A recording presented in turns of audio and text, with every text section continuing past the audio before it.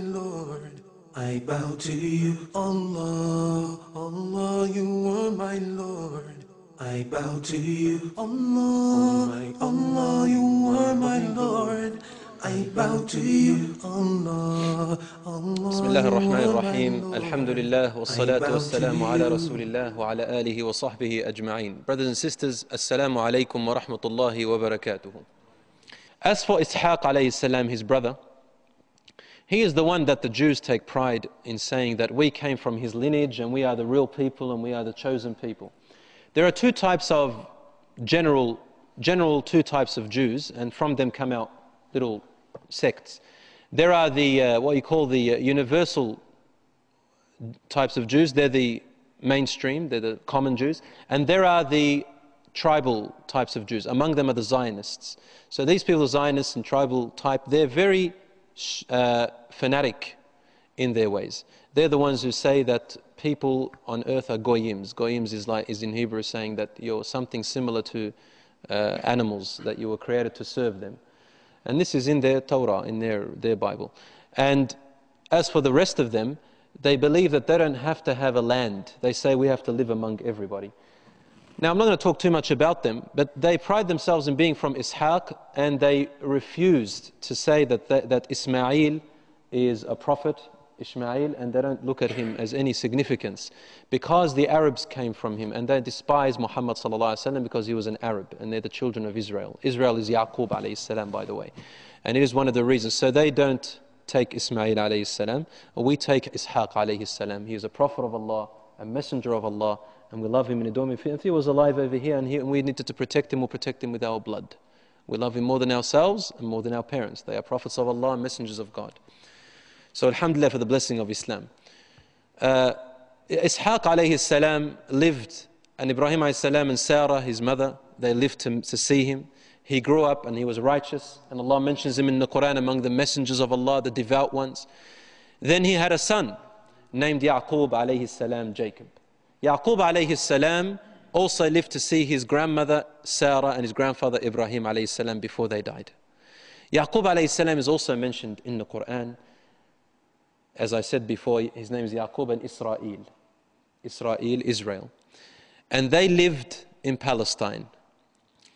Yaqub alayhi salam grew old, and he had two wives in the beginning. From the first wife, he had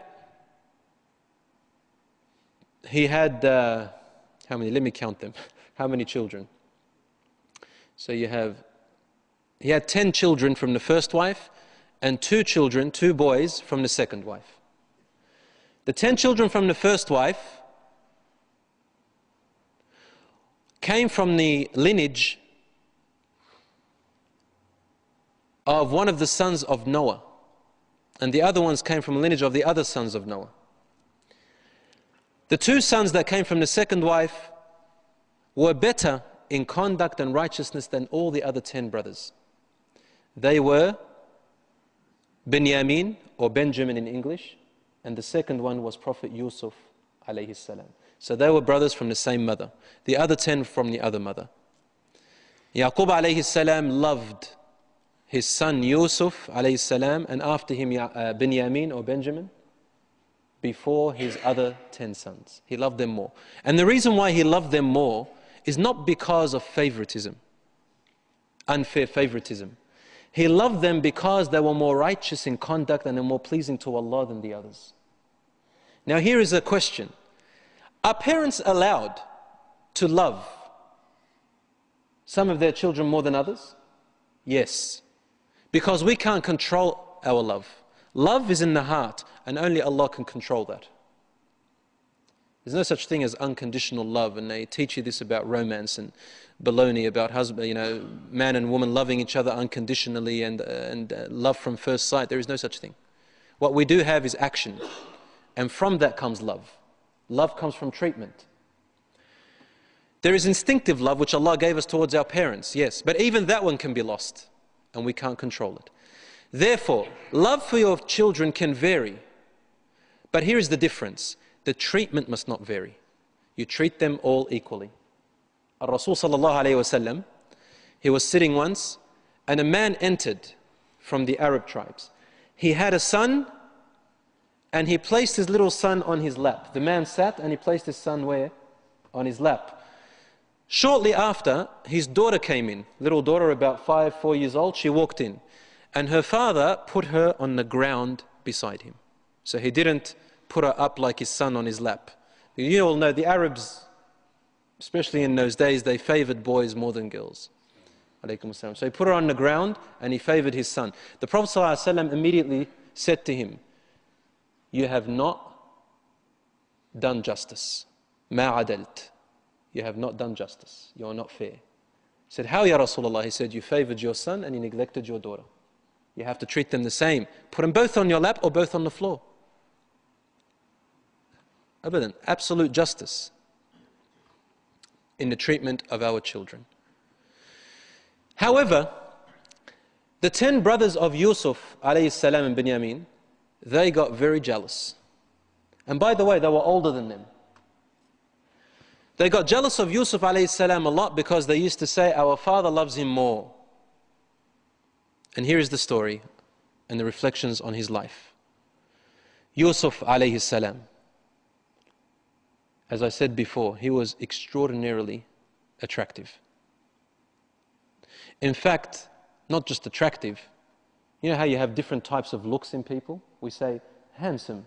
Sometimes we say attractive. Other times we say beautiful. And there are times when we say hypnotizing. You use all these words, right? Hypnotizing. Yusuf alayhi salam was all four. He was hypnotizing, attractive, beautiful, handsome, and on top of that, his character was even more beautiful. So this is the type of man that women only dream of. And I wanted to go a little bit into Yusuf alayhi salam before I talk about Lut alayhi salam, because I just wanted to mention something very important about the beginning of his life. And that is the fact that Allah had given Yusuf alayhi salam the beauty, inner and outer beauty, and yet he had to suffer and go through trials a lot. Al-Rasul sallallahu alayhi wasallam names him Al-Karim, Ibn al-Karim, Ibn al-Karim, Ibn al-Karim. He's the only messenger that is called the Honorable, son of the Honorable, son of an Honorable, son of an Honorable.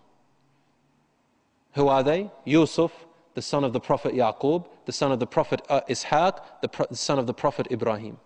4 lines. Great grandfather, grandfather, and father are all messengers of Allah. Not just prophets, but messengers of the highest of messengers. So imagine being like that, right? We always proud ourselves. My father, he was this or that. My grandfather was this or that. But imagine you say, my father, my grandfather, and my great-grandfather were all messengers of Allah, prophets. It's amazing. It didn't exist for any other man in history as far as we know. Only Yusuf alayhi salam. Yet he went through trials. Now Yusuf alayhi salam was extremely handsome, as we said, that any woman would dream of. However, there were one group of people, if they lived at his time, they would also dream of him, and they were men. And they were the people of Lut alayhi salam. Lut alayhi salam, now I'm taking you back, and inshallah, we'll leave the rest of the story of Yusuf alayhi salam till the next class that I have you with. Lut alayhi salam was sent to the most difficult of duties that you can think of. Like, I mean, you would probably wish, if you were given his duty, or the duty of going and calling people and suffering blood and pain, fighting physically, you would say, I'd fight physically better than what Lut alayhi salam was sent with. He was sent to a people who were the most degenerated of moral values on the face of the earth that time. Today, they are worse. But that time, the most degenerated. And the first that you will hear of such type of people. So Allah sent them a warner, an advisor out of His mercy. They were the homosexuals. Men who found attractiveness in an intimate manner towards men. And Allah subhanahu wa ta'ala mentions it in the Quran. أَتَأْتُونَ الرِّجَالَ شَهْوَةً مِّن دُونِ النِّسَاءِ. How is this? You find attractiveness in your intimacy towards men instead of women? I did not create you that way, in other words. Allah says, I didn't create you that way. Since Allah did not create us with that, how do we explain this? Well, our scholars tell us, and from the verses of the Quran, we say this is an unnatural act which has got a strong connection with the psychology of the person. These people, out of their own choices, as they were growing up, led themselves in that direction. I've mentioned this before, but I just want to mention it again because I can see new faces here. Alhamdulillah, and with the will of Allah subhanahu wa ta'ala, not from myself, I've counseled young men who were tested with this terrible disease. Not just one, maybe about 4 or 5 of them. And I've also, 2 of them were young ladies, girls, and they also had the other type of intimacy. So they came to me, alhamdulillah, we were able to convince them. It was a reverse. The only thing I saw that I had to convince them, alhamdulillah, with all 4 of them, it worked. 4 boys and 2 girls. It all worked, alhamdulillah. They're all safe from it. The thing that helped me was that they were Muslims. So they believed in Allah and they didn't like what they were doing. What I mean by like, in their reasoning, they knew it was wrong. And they didn't want to anger Allah subhanahu wa ta'ala. But in their desires, they liked it. But they hated it, they knew it was wrong because they don't want to meet Allah subhanahu wa ta'ala with it. So that was a step. They worked their brains. And the other thing, we convinced them, used reverse psychology with them, and reminded them of Allah subhanahu wa ta'ala. Alhamdulillah, they stopped. I remember one particular sister, she had just met some of these types of girls, and they convinced her that she is a female homosexual or lesbian. And alhamdulillah, the things I said to her were as follows. I said, sister, before you met these girls, did you think that you were like that? She said, never crossed my mind. I said, so what makes you now think so? She said, when I met these. I said, so you met them and you started thinking like that. How long have you known them for? She said, about 2 months. I said, have you done anything? She said, no. I said, alhamdulillah. Well, as soon as you take the next steps, you start to, it becomes more difficult to get out of it. Whether it's this or whether it's any sin. Any sin we take further and further, the shaitan works step by step. That's how he works. He works step by step. It doesn't work quickly like 10 steps, step by step. And the further you go, the harder it is to come back. Like swimming in an ocean. The further you go deep into it, the more of a challenge to come back it is. That's exactly how sins are, brothers and sisters. You lead from minor to bigger until finally you lose everything, including even your belief in Allah subhanahu wa ta'ala. So this is one of the ways. And alhamdulillah, I said to this sister, I said, so they convinced you? She said, you know what, I never thought of it that way. I never thought like that before, and now I am. Simple stuff. I said, if I brought you a very handsome young man right now, the one that you like, and she likes sportsmen, you right? And I said, if I brought you a nice sports person, you know, like maybe an Olympian taekwondo champ. And I said, she said, yes, I would marry him. Why not? I would get to know him. I said, alhamdulillah, then that means you are not what they say. So long as you still have that natural desire. Alhamdulillah, she went away. I don't want to go too much detail in case we identify her. But also the other brothers, we had similar occasions with them. So one of them took about a year to get out of the situation. It was merely desires and thoughts. And they had done some things, but not too deep. But alhamdulillah, it was reversed. Now I want to ask you a question. As a man or as a woman, do you think it's natural, unless you've got a deformity or you grow too old in age, is it natural for you to lose complete desire towards women? Do you think that's natural? I mean, a man is married. Now I know there's young people here, but inshallah, may Allah get you married soon.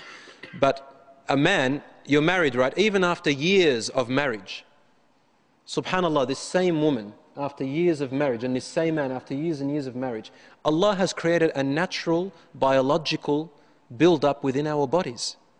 When this biological build-up grows, you desire your husband, you desire your wife, even though you've been years and years. You'd say to yourself, well, it's time to get bored of them. But this desire stays in you. So it's natural to desire to this opposite gender, but it's unnatural to desire with the other one, because the other one, you can actually get out of it again.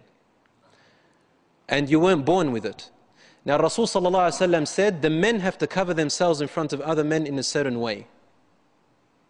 Isn't that right? From the navel to the knee, even in front of other men. There is a wisdom behind it. Because every person has an innate curiosity. Yes, it's a curiosity. And women have to cover in front of other women from navel to knee as well, because there is also that curiosity. And the shaitan always goes with the curiosity. That's how he made Adam a.s. eat from the tree.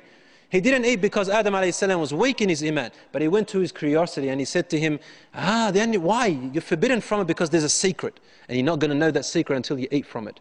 So he ate, and what was the secret? Nothing. There was no secret. The shaitan laughed his head off and thought that he had won. But guess what? Adam a.s. did not come down to earth so he can stay here. Everyone who dives down into the ocean, the diver that goes down into the ocean comes out with pearls. And Adam a.s. dived down to the earth and he's returned back with pearls. And this is the whole idea. We come up with pearls to enter paradise in a more developed way, alhamdulillah. So Lut a.s. was sent to these people. Not one of them, not one single person, man or woman, obeyed Lut alayhi salam. It is said in narrations that he stayed for more, Allahu alam how many years, but decades. Not one of them accepted his call. He had daughters, he had 3 daughters, Lut alayhi salam, and a wife. His wife was a disbeliever. And Allah mentions her in the Quran. She used to help the men. She was a matchmaker for the men. Afterwards. And Lut alayhi salam couldn't stay with her either. But he had 3 daughters from her. Subhanallah, it was just for the Prophet that Allah subhanahu wa ta'ala, He put him in that situation and she disbelieved. In our time, we're not permitted in our sharia, in our deen, after the Prophet ﷺ to marry someone like that. But it was a circumstance for him, he was in a necessity. However, his daughters were all believers. And the wife of Lut, her descriptions about her being disbeliever is in the Quran. It's also in hadith that she used to try and help the men. I'll tell you soon what I'm talking about. His daughters became believers. So remember last week when I told you the two angels came to Ibrahim alayhi salam and they told him, gave him news that he's going to have a son. They said, we have come to the people of Lut. So they went to the people of Lut to destroy them. Every people that came to a prophet, Allah gave him chances and chances and chances. And in the end, after warnings, they disbelieved and Allah subhanahu wa ta'ala destroyed them and brought them back to him. So they went to destroy them.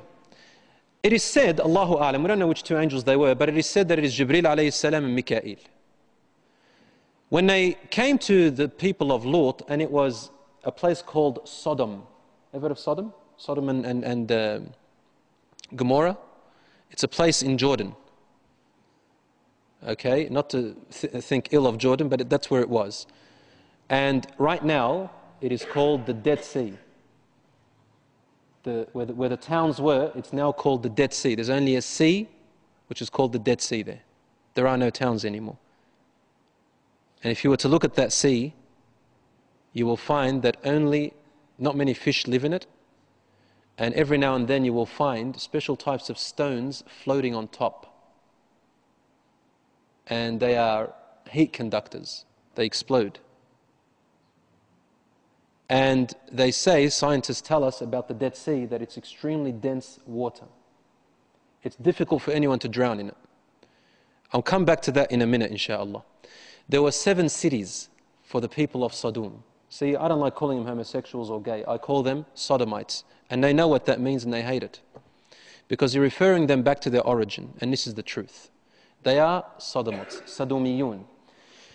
Some people call them Lutiyun. In Arabic, they say, this person is a Luti. Don't say that. Lut is a prophet, alayhi salam. Don't say that he's like Lut. Lut alayhi salam wasn't a homosexual. So they were Sadomiyun, Sodom. Their people were Sodoms. And there were 7 cities. The 2 angels entered. And they went to a well. And the way they entered, subhanallah, was in the form of the most extremely handsome men that you can lay your eyes on.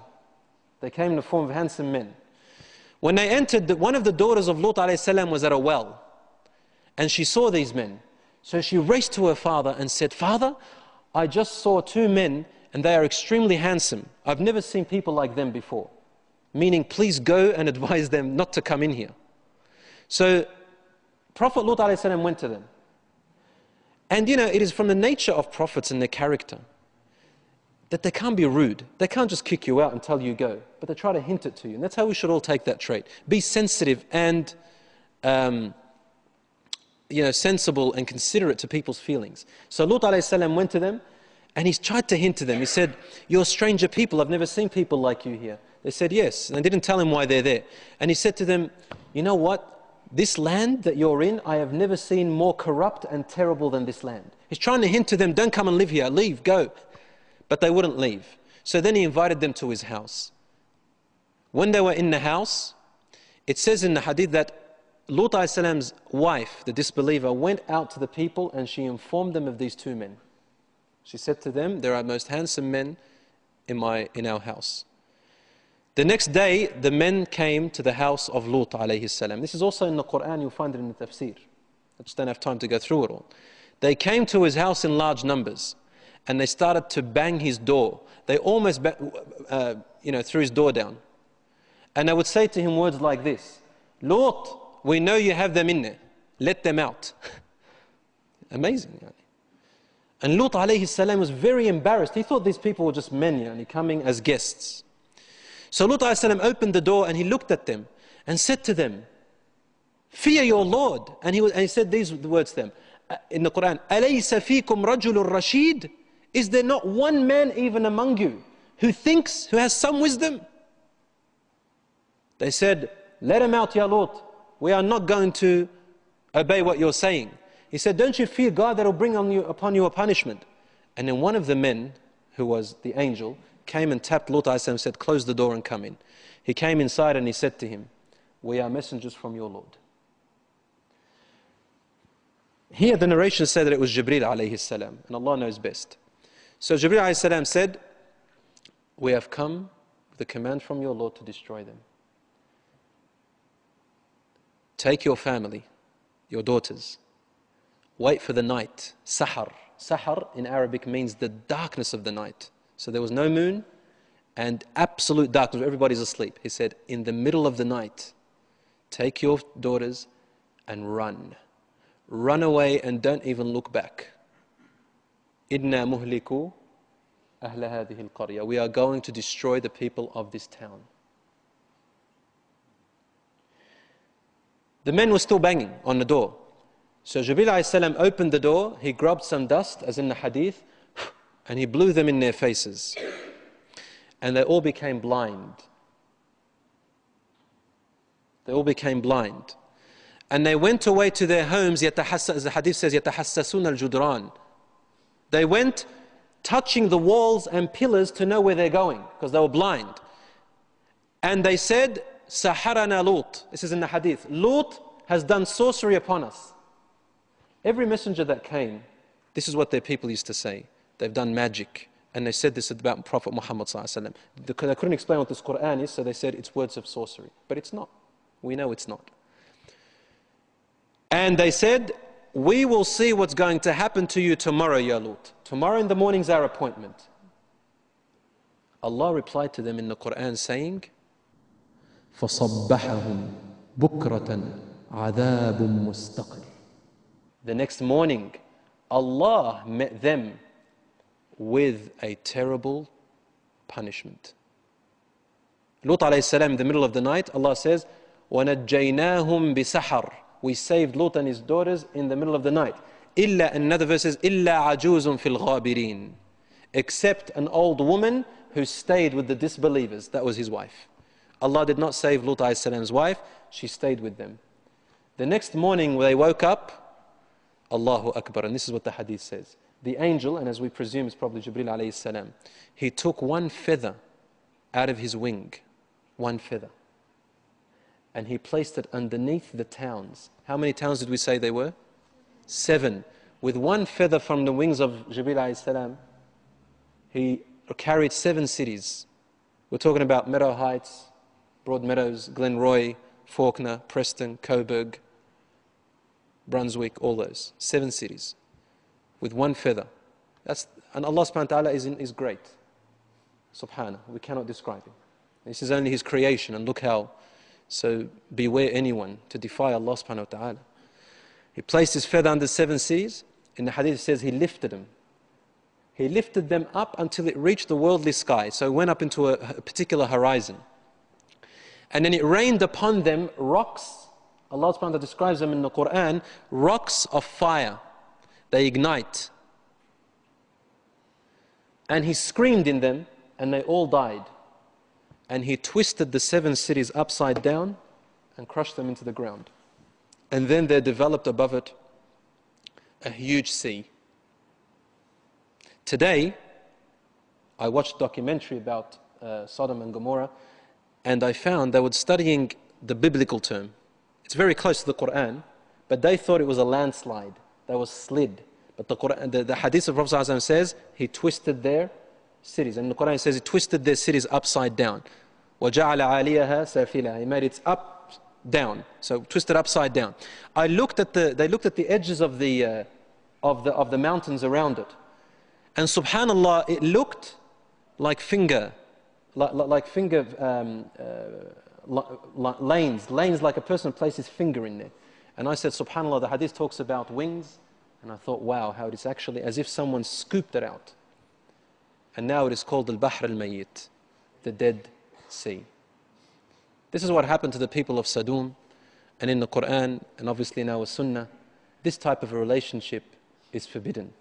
And we must stick to the fiqh restrictions that Allah subhanahu wa ta'ala had given us in relation to guarding our modesty and decency, even in front of the men. It's very funny, and I end it with this. When we say hijab, what do you think of? Last question. When I say hijab, what do you think of? Hijab. Who do you think of? Women? Women in a scarf. That's what we think of, a scarf and women. There are 2 problems. Not with you, brother, but we all answer that. 2 problems what people answer, scarf and women. Hijab does not mean scarf, and hijab does not only apply to women. In fact, it applies to men before women.